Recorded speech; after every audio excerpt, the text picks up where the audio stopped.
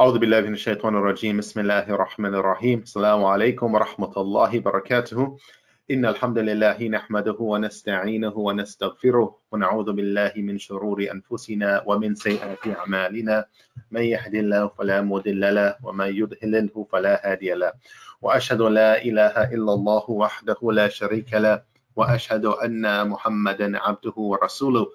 Indeed, all praises are due to Allah subhanahu wa ta'ala. We praise Him, we seek His assistance from the evil consequences of our deeds and our actions. And whoever Allah subhanahu wa ta'ala guides, no one can try to misguide that person. And whoever doesn't seek Allah's guidance, no one can try to guide that person.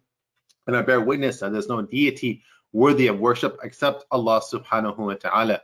And that the Prophet Muhammad sallallahu alayhi wasallam is his slave, servant and messenger. Ya ayyuhalladhina amanu taqullaha haqqa tuqatih wa la tamutunna illa wa antum muslimun.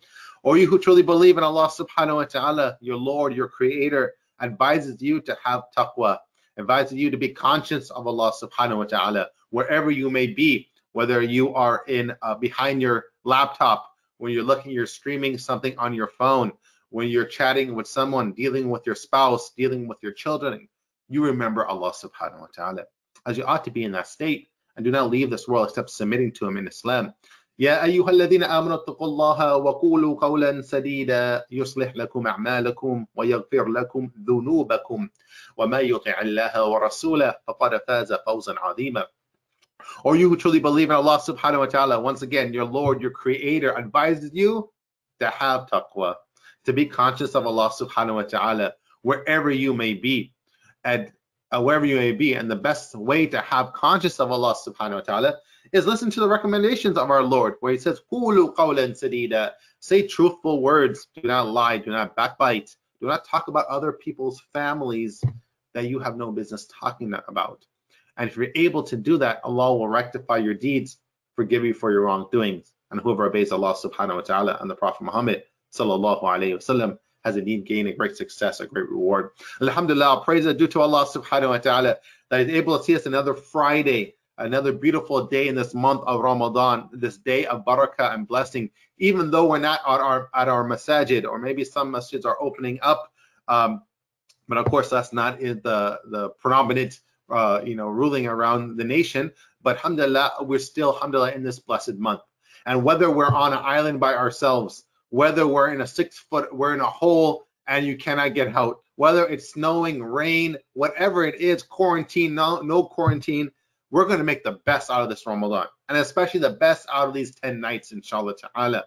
We all know that the Prophet Muhammad sallallahu alayhi wasallam would go out even to do extra ibadah, and to spend most of his night awake in these last 10 nights.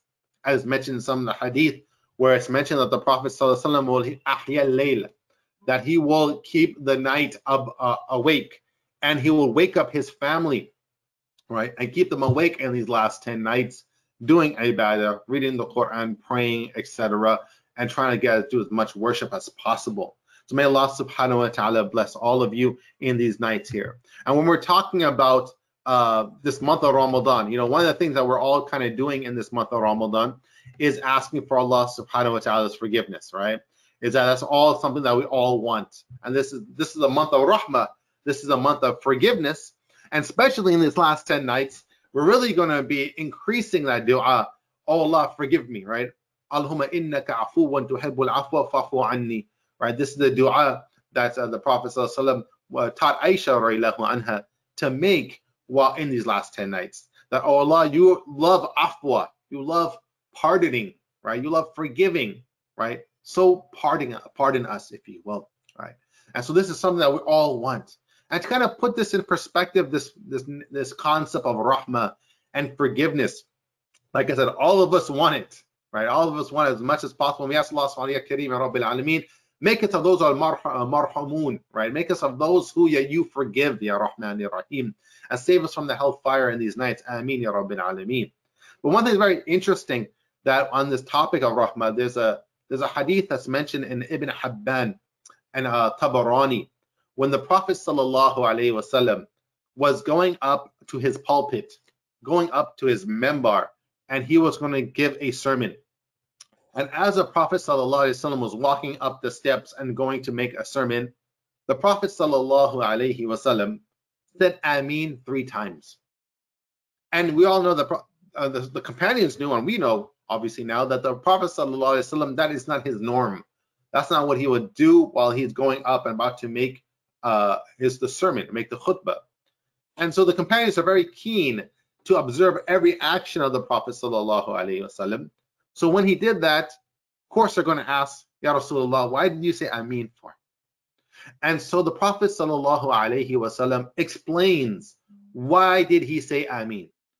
And we don't want to go through all the reasons, all the 3 reasons, because we want to focus on one, and that is the concept of mercy. And one of the reasons the Prophet ﷺ said Ameen, as he explained, he said, Inna Jibreel atani, faqala man adraka shahra Ramadan, falam yughfir lahu, fa'adkhala an-nar, wa ab'adahu Allah, kul Ameen, faqultu Ameen. The Prophet ﷺ said, as I was walking up to the pulpit, Jibreel alayhi salam, Angel Gabriel, came down to me and said that whoever witnesses this month of Ramadan and is not forgiven in it, that person will enter the hellfire.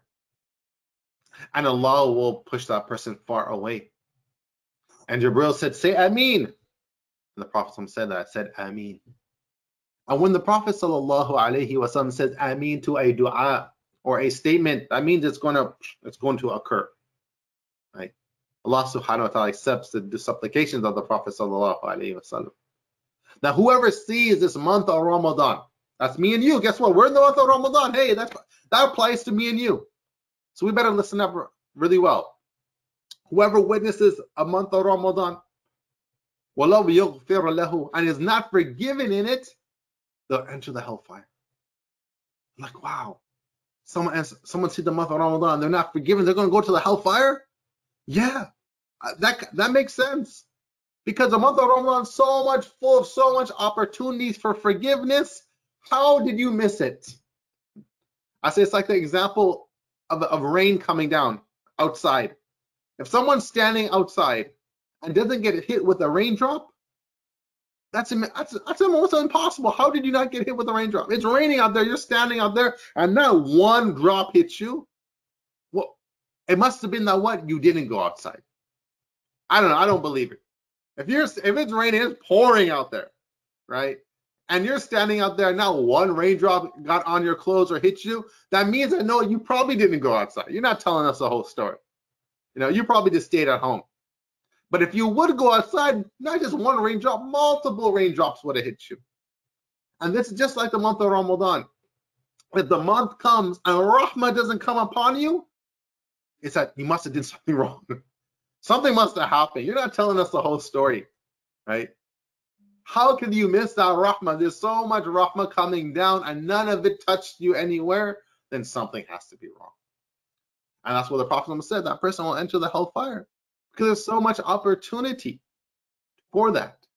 And so that gives us to our next question, my dear brothers and sisters, that how can someone not get the rahmah of Allah subhanahu wa ta'ala in the month of Ramadan? Like, so what would someone have to do to miss out on that opportunity? Well, you know what we could do, my dear brothers and sisters? We could gather all the hadith and all the verses of the Quran that talk about rahmah, talk about forgiveness, and then look at it to understand, how does someone get Allah's mercy? Or how does someone not get Allah's mercy and Allah's forgiveness? And then if we could gather all those reasons, we'll just make sure that we don't do those type of things, so we get Allah's forgiveness. But of course, we only got 30-minute time span here. We're not going to be able to cover all that. But one thing I want to do is go over an ayah in the Quran. An ayah that's honestly very impactful for me, alhamdulillah. It's one thing that I enjoyed really reading this verse, and has a big impact on my life.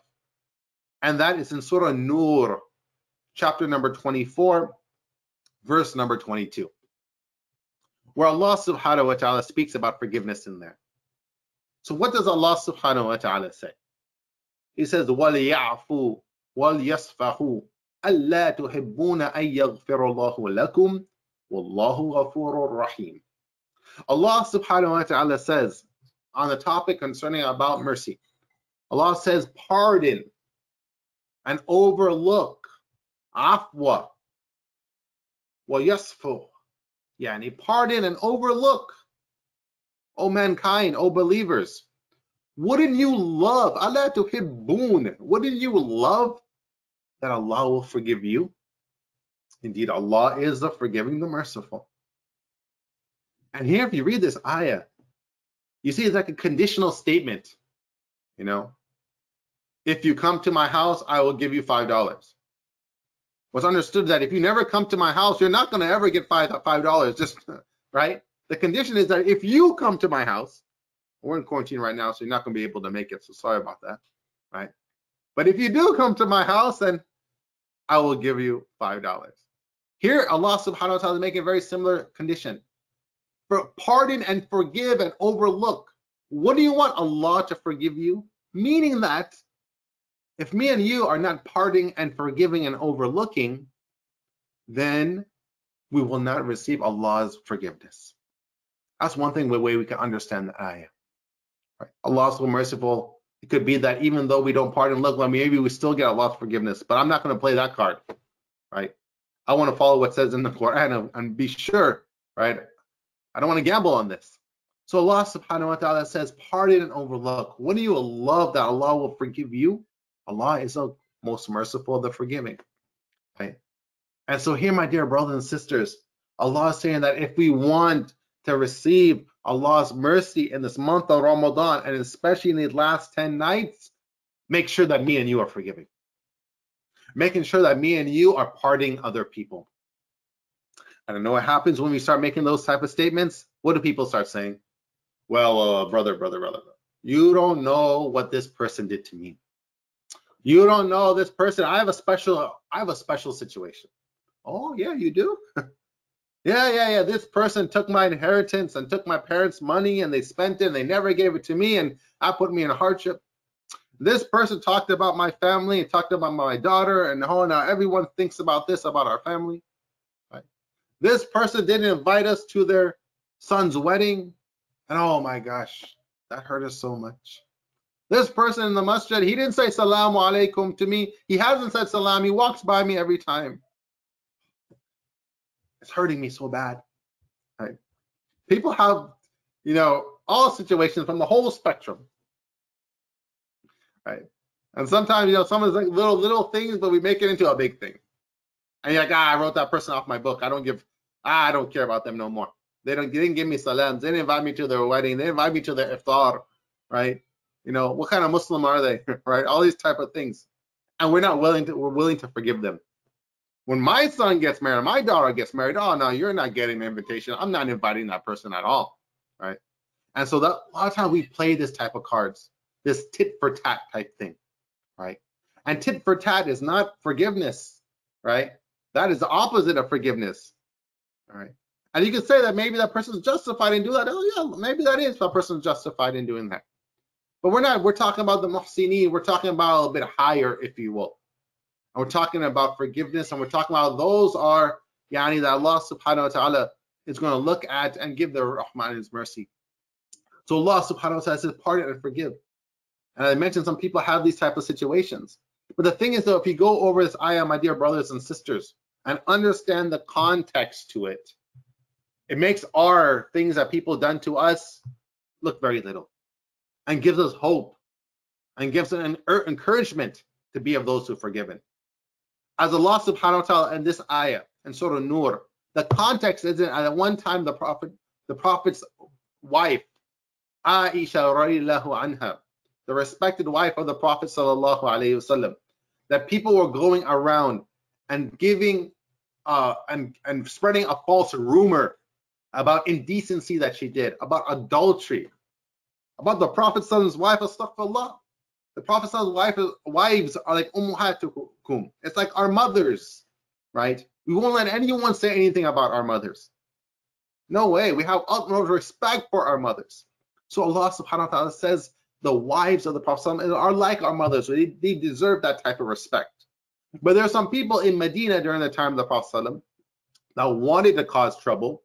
And so they started spreading a rumor and about adultery, very indecent act of astaghfirullah, about the Prophet's wife. And it happened that one of the people that was spreading this rumor was a relative of Abu Bakr radiallahu anhu. His name was Mishta. And he was the one that was actually spreading the rumor also. And Abu Bakr, remember Aisha radiallahu anha is the daughter of Abu Bakr. Yes, she's the wife of the Prophet ﷺ. That's one status. But also the daughter of Abu Bakr, right? That's his daughter. And we all know, like, when a parents and a father and a daughter, right? That's a very strong relationship there. And so someone to say something about someone's daughter about this incident, that's hurtful, right? No parent is going to be happy about that. No parent's going to be pleased about that. They have to protect their children, right? For all of the love they have.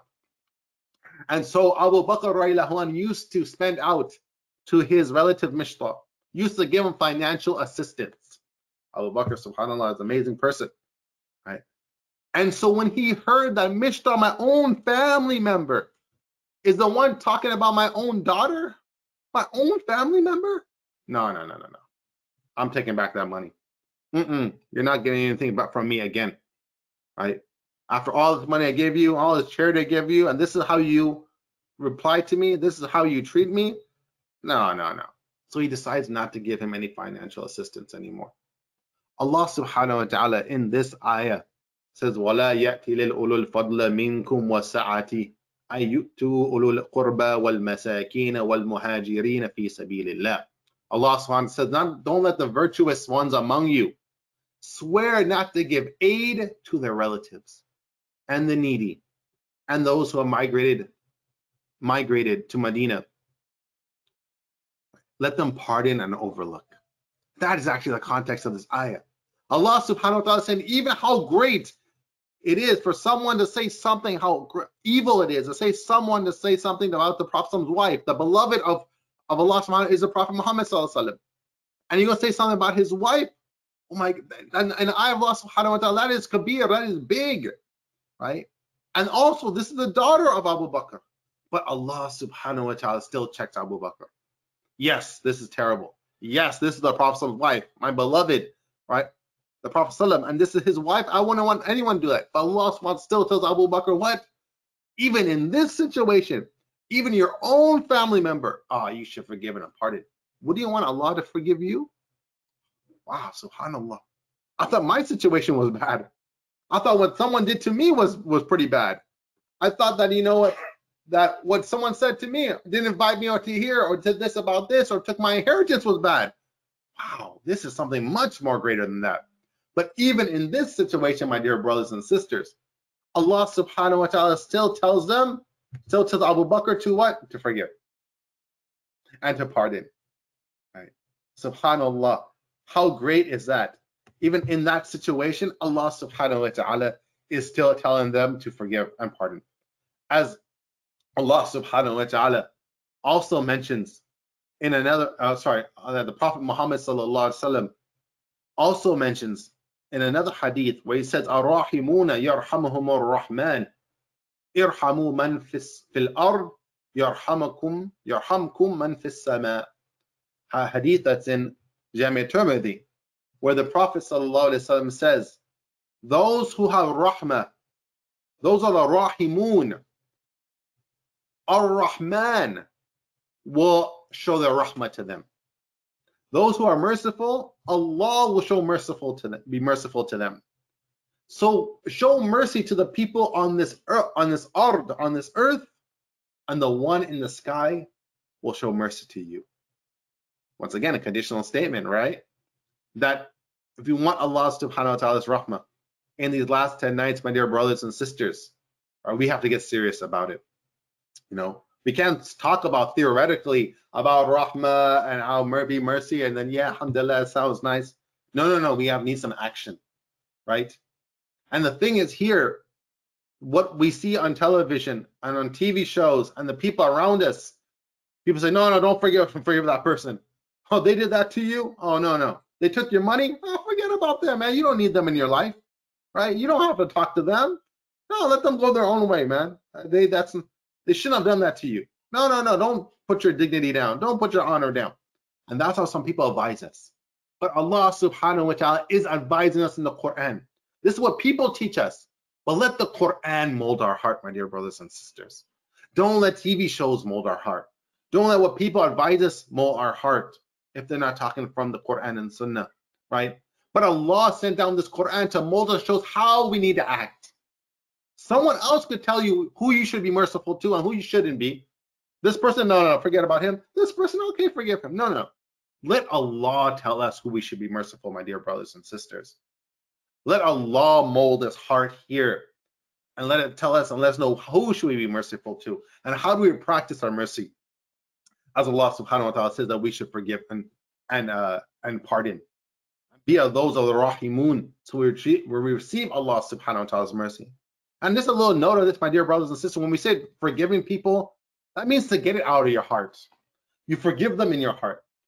Doesn't necessarily mean that you have to go up to them and hug them and embrace them, buy them some flowers, take them out to dinner, and become best friends. If you want to, alhamdulillah. Everyone's situation is different.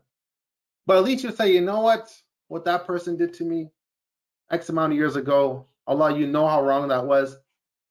Ya Rabbi, forgive them. Just start with that, my dear brothers and sisters. If you want to go other steps, like I said, you want to meet the person, shake hands and talk it out and, do whatever you want to do. That's another thing. But at least start with getting out of our heart. So we could be of those that receive Allah subhanahu wa ta'ala's mercy in these last 10 nights.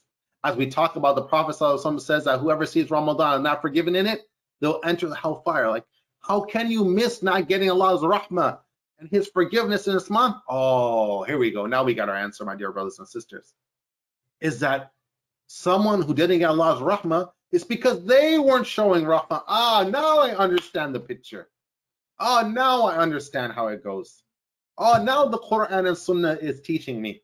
Now the Quran and Sunnah is telling me how I should live my life and how my emotions should be and how I should feel.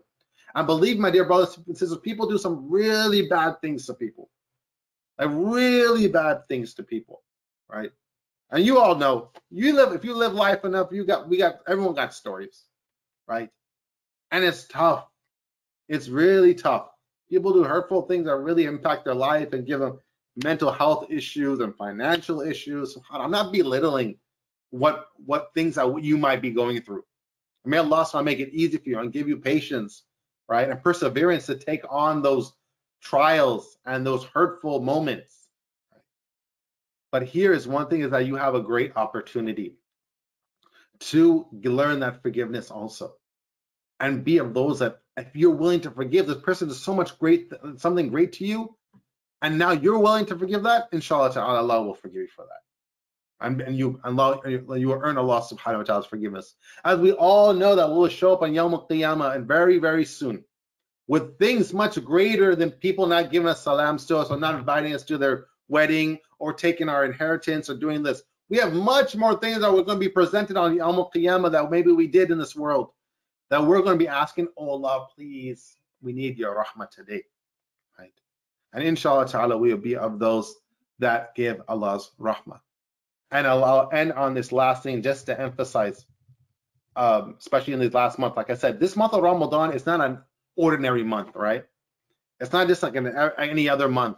It's something very special and unique, unordinary, has so much blessings, has so much rahmah in it, right? We're fasting, extra prayers. It's different.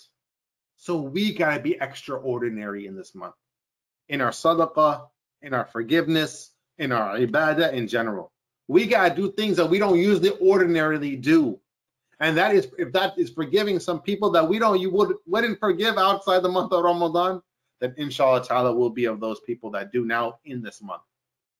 One thing the Prophet ﷺ mentioned, that every Monday and Thursday, our deeds are presented to Allah subhanahu wa ta'ala. And anybody who doesn't associate partners with Allah subhanahu wa ta'ala, la yushrik billahi shay'a, that who doesn't associate partners with Allah subhanahu wa ta'ala, Allah will forgive them. Allah will forgive their minor deeds, minor sins, every Monday and Thursday. So every Monday and Thursday, this is going down. This happened yesterday. Okay. So this is great, right? The Prophet ﷺ is telling us, mention this hadith that's in Sahih Muslim, that our deeds are presented every Monday and Thursday. And Allah will forgive our minor sins there that are presented, right? As long as we don't associate partners with him. And then then the Prophet ﷺ says, except. The Prophet says there's a condition here. He said, إِلَّا إِمْرَأً كَانَتْ بَيْنِهِ وَبَيْنَ أَخِيهِ شَحْنًا. Except for a person that between them and another person, there's shahna. There's rancor. There's hatred. There's enmity between them. If that's the case, what does Allah subhanahu wa ta'ala do? We said to them, to the angels, اتركوا هذين حتى يصطلحا. Leave these two people. Don't forgive. We're not going to forgive them. We're not going to present their deeds. It's going to be suspended in the air, just waiting until they yastalaha, until they do sulh, until they make amends with each other, until they forgive each other, until they make back relations with each other, and then we'll take up their deeds. And imagine we're in this month of Ramadan, my dear brothers and sisters, and we're fasting, we're reading Quran, we're praying, I thought, are we at home? We're struggling. We don't have that masjid atmosphere, but we're still trying to, pray as much rakats as possible, right? We're trying to, we make a lot of du'as. We're trying to do all these good deeds. We're doing sadaqat. We're donating, etc. But if it could be that we have an issue with somebody, we cut someone off, even a family member that we're not talking to. It could be, Allahu Alam, that our deeds are not going up on every Monday and Thursday. That fasting, that Quran, that sadaqah is just waiting there. Until yastalaha, until we make sulh, until we make back amends with that certain person. And this brings a reality of how important forgiveness is, and how the Prophet ﷺ and Allah subhanahu wa ta'ala has trained us in terms of how to condition this heart and how to forgive. At the end, we ask Allah subhanahu wa ta'ala, Ya Kareem, Ya Rabbil Alameen, to send your peace and blessings on the Prophet Muhammad sallallahu alayhi wa sallam. Allah subhanahu wa ta'ala, make us of the Rahimeen, Ya Rahman Ya Rahim. Make us of those who are merciful to the people on the earth, so we receive your mercy, Ya Rahman Ya Rahim. Allah subhanahu wa ta'ala, we ask you to take away hatred and envy and jealousy from our heart, Ya Rahman Ya Rahim. Allah subhanahu wa ta'ala, bless us on these last 10 nights here in this month of Ramadan. Help us, Ya Rabbi Kareem, Ya Rabbil Alameen, to witness a Laylatul Qadr, the night of power, Ya Rahman Ya Rahim. That's better than 1,000 months, as you have mentioned in this Quran. Allah subhanahu wa ta'ala, forgive us for our wrongdoings. Enter us in your Jannah. Enter us in your Jannah. Save us from the fire of the hellfire, Ya Kareem, Ya Rabbil Alameen. Allah subhanahu wa ta'ala, bless our brothers and sisters throughout the whole world, and whether they're in Yemen, and Egypt, in Palestine, in Syria, in Bangladesh, in Burma, in Kashmir, in Afghanistan, in Iraq, and anywhere they might be suffering, even here in our own country, Ya Kareem, Ya Rabbil Alameen. We ask you to feed them and protect them from the oppressors, Ya Rahman Ya Rahim.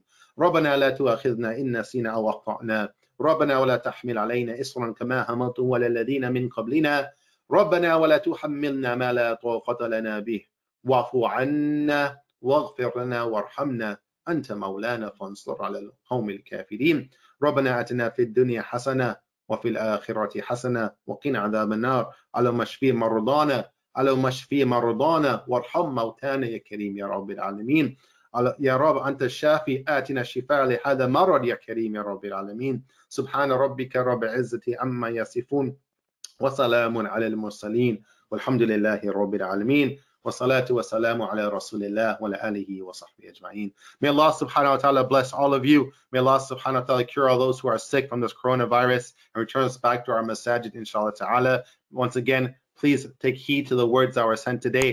Myself first and foremost. May Allah bless you these last nights. Take care. Assalamu alaikum wa rahmatullahi wa barakatuh. Allahu Akbar.